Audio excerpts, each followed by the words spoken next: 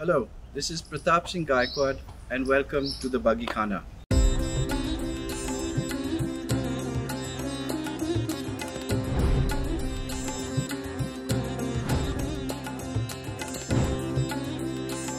Today, for the first time in this series, I am absolutely speechless.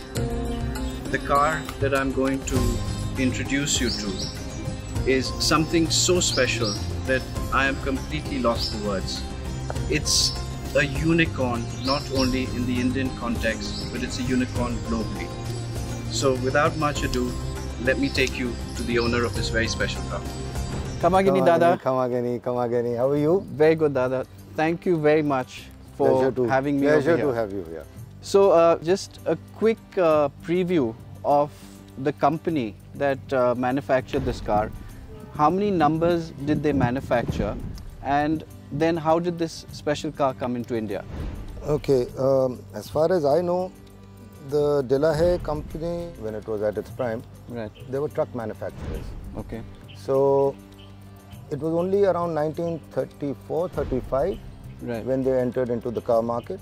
35, 36, 37, I think they went around winning practically every rally that took place in those years. Right.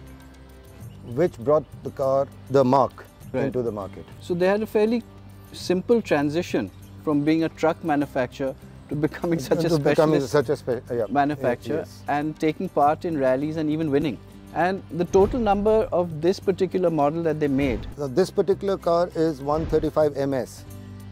I believe about 11 were made, of which 5 probably survived. Wow. And that's globally? That's globally. Out of the 5, one of them, which is this car, is the only one-of-one car in India. That's right. Wow. That's right. And you know how, again, this is a car from the 1930s, and again in those days you would hear mainly of Rolls-Royce and Bentleys, etc. coming in. So how did this car enter into the Indian market? There was a Frenchman called Mr. Jodhpur who brought 2 cars into the country. This was just about the beginning of the Second War. I think when he was leaving the country, he probably sold both the cars before going back. Right. And from the Paiga family of Hyderabad, they picked this car after Mr. George. After Mr. George. And from what I heard from you as well, Mr. George was also quite a colourful character. That's what we hear, that he was a collector of exotic animals and he had an eye for beauty. He had in every aspect. You look at the car, he had an eye for beauty. Absolutely. And we thank Mr. George very much for bringing this special car to our shores. This car to India. Right. The sister car has probably went out of the country at some point in the 80s. Right. This is very much here. Mr. George came with 2 cars. Came with 2 cars. This one remained. The second one sort of came in and then went back out. Went out again. Okay. And then I think this car was with the Yarjung family. It had probably gone to Bombay then for repairs. Right. And this was around when the police action took place in Hyderabad. It remained in Bombay for a while. Right. My father's oldest brother, Maharaja Hanwant Singh of Jodhpur, he happened to be in Bombay in those days, and he saw this car lying at Bachu Motors. Okay.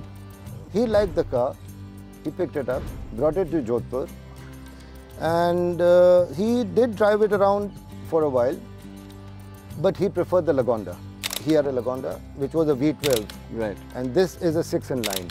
Okay. So the Lagonda was far more powerful, and he preferred the Lagonda. Right. So I think he gave this car to his number 2 brother, Maharaj Himmat. Maharaj Himmat had it for a long time, from the 50s way in till the 60s, early 60s I guess. When my father, being the youngest brother, had just come out of college, and he was looking for a sports car. Right. So he had seen an Austin Healey somewhere, and the 2 brothers were sitting one day, and he mentioned that I'd like to pick up a sports car, and I've seen this Austin Healey.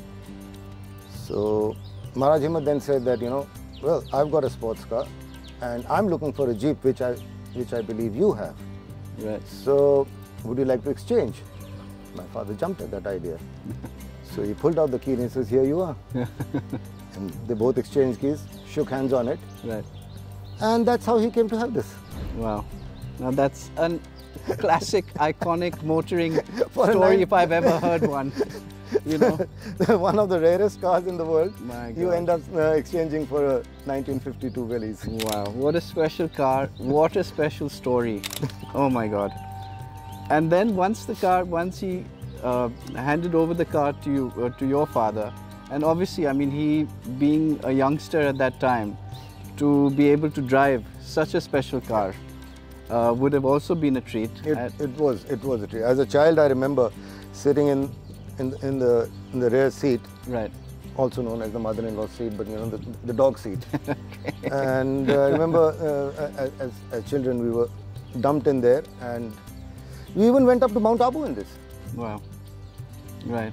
So you've also sort of, you know, had experiences with this car. So it has also moved. I was very small. I think my dogs were bigger than me in those days. You know, I would be like somewhere in the middle and they would be on. Right, right. So wow. But yes, I do have some memories of this car.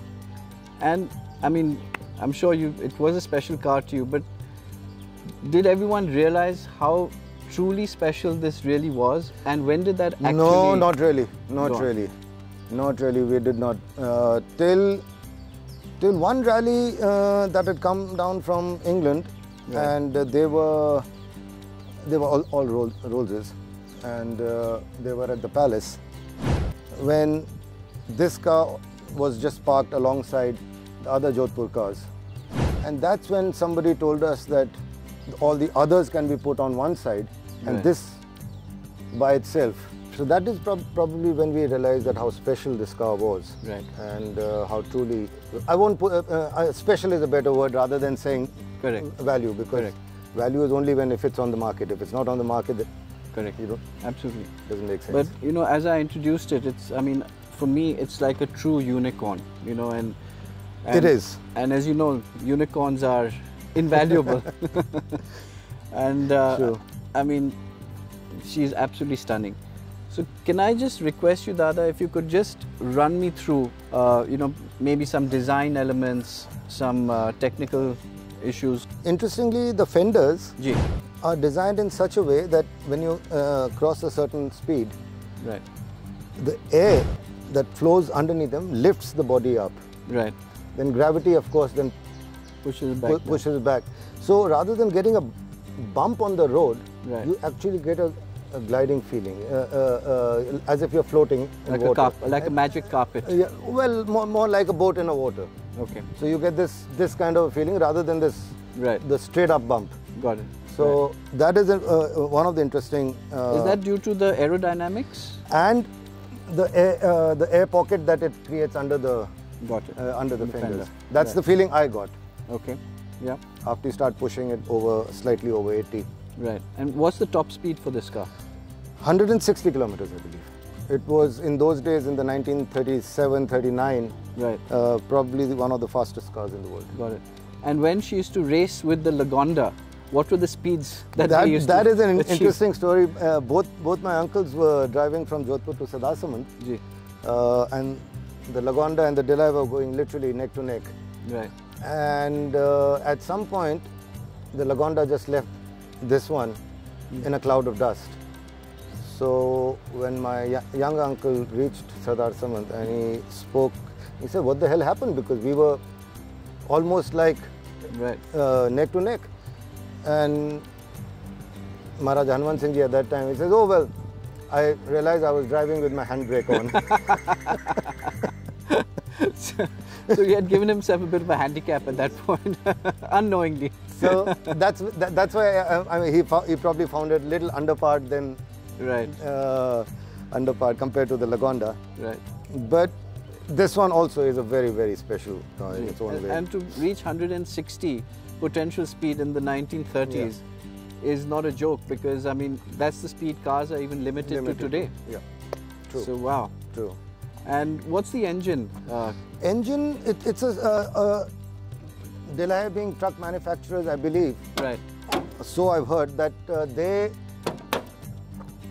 it's a very simple 6 in line, 3 carburetors Right. job Right. with no fancy pretensions, nothing, Correct. Correct. and does a fabulous job. So it's a bit like everything coming together. You know, the design, the True, aerodynamics, true, the true, engine being true. this And thing. The most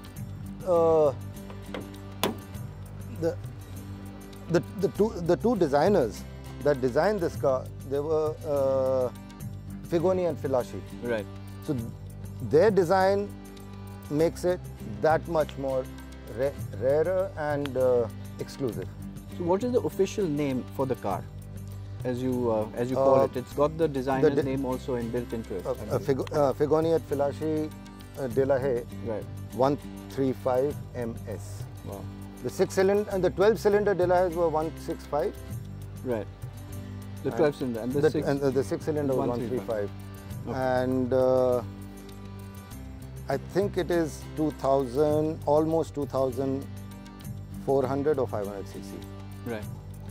And you know, when I see it, it looks so honest. It looks unmolested, as they say. So you know, what has been the work? How has this car been maintained? Has she been through any sort of restoration in the past? Earlier we were maintaining it locally, Ji. restoration, whatever small paint jobs or just tinkering with the engine and things like that. Right. That was all being done locally till in 2008, when just before Cartier had their first show in India, Barwani, Manvinder Singh ji, he restored it to what it is at the moment. This paint job and all this was done during that was in 2008. 2008.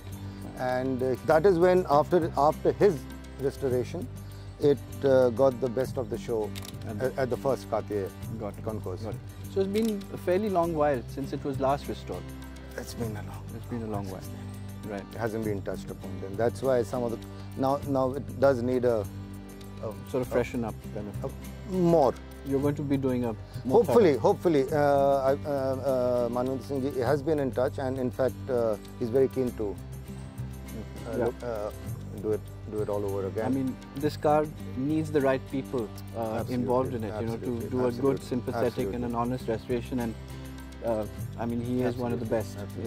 And also, he as well as us are very keen to keep the originality of the car and not go over the top in restoring it. Correct. You've shown this car obviously in India in events like the Cartier Concours, etc. The first Cartiers, it went for the second Cartiers, but it was not competing because it had already won the best of the show. Correct. Subsequently, I think it went again. I think once it went for the 21 gun salute in Delhi again. Right. And then it also went to Mumbai again, but that was not for a show. That was just that was not a judging. It was just a small show of French cars. So Dada, tell me a little bit more about the special features in this car. One of the special features are the gears. Right. I think it's known as it's called electric gears. Okay. Interestingly, when this car did come to my father, when they exchanged, right, there was something wrong with the gear system. Right.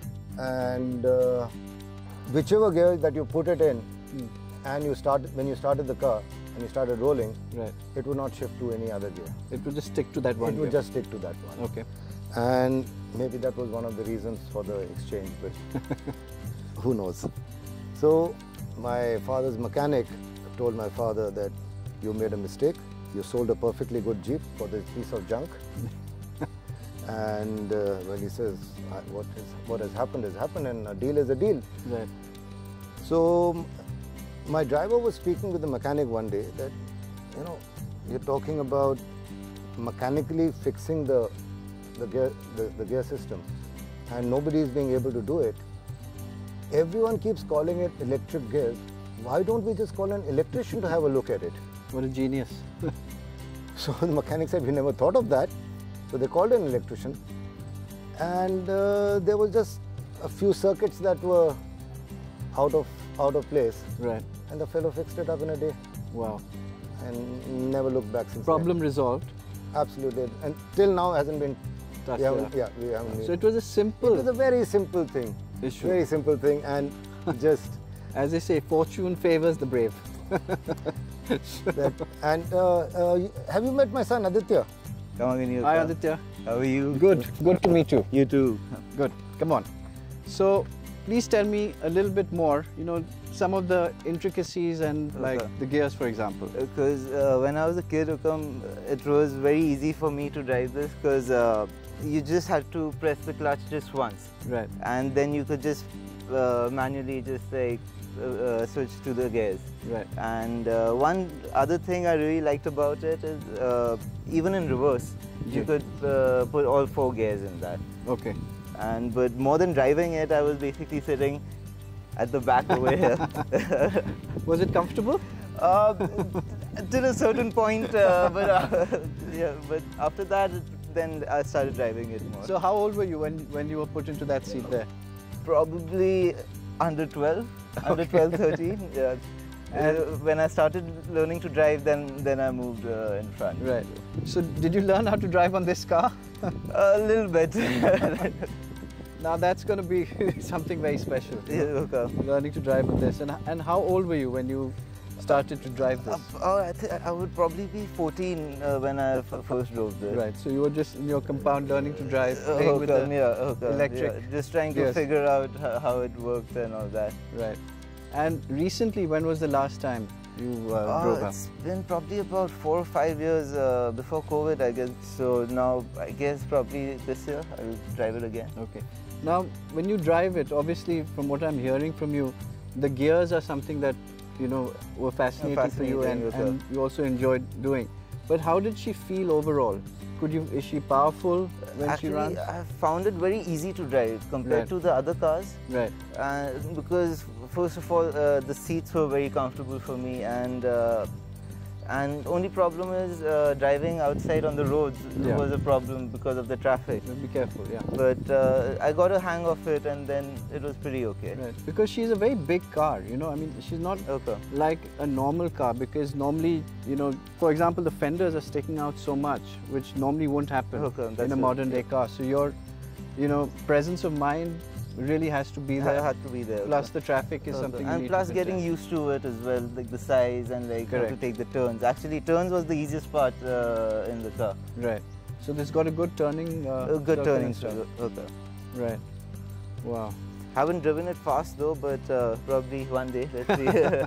I'm sure you will. And you must, because I mean she's been designed for that, you know. That's ultimately. true. And she's also lucky to have you guys, because most people, for example, overseas, would be, you know, packing her off into a museum or something, whereas she is still very much a part of your family. You know, your father has driven her. He's had experiences with her. You have driven her. You've even learned to drive with her. You know, so to have such a close and a personal bond with such a special car is also something to really savor. That's true. So great. So Aditya, thank you very much. Lovely meeting you. It was an absolute pleasure.